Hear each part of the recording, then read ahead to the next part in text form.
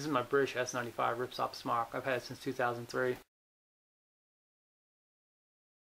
The dummy cord is essentially a way to keep your gear from falling out of your pocket when you're preoccupied and losing it forever. Just one for my compass.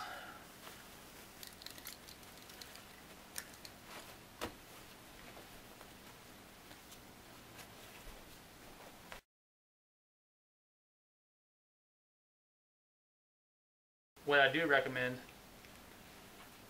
are these metal S-clips. You can get them in most outdoor stores. And in this case, it's holding my buck lock blade.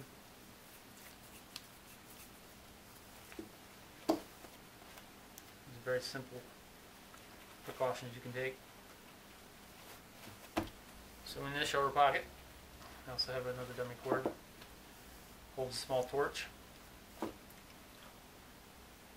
Metal S-clip. Now, I wouldn't advise using knots. Use yourself a needle and thread and thread yourself a loop. Regardless that there is a spring activated opener there, I've never had one come out.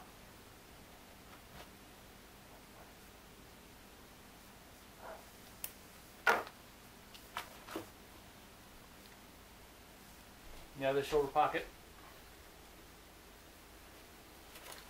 keep my 4-inch ferro rod. It's not going anywhere.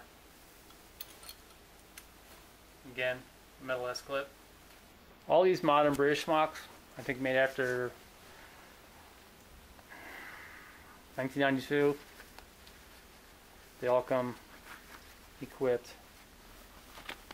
with the loops already attached inside your pocket.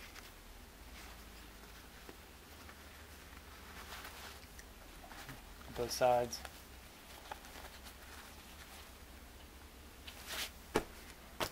The bottom pockets do not have it, and I never added any. When I added the shoulder pockets, these are off an old DPM shirt. It didn't have any. So, sewing machine, boom boom, a couple of seconds, and it was done. And if you get an older model, this is probably mid-80s version. It didn't have the pre-installed loops either, so sewing machine did to both pockets, and this one actually did to the bottom pockets too, on both sides. Super simple. This is a standard S95 or whatever DPM shirt. You know, these are a later version, and as well comes with the pre-installed dummy loops.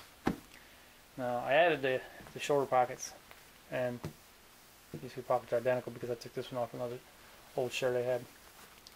So it also has the loops.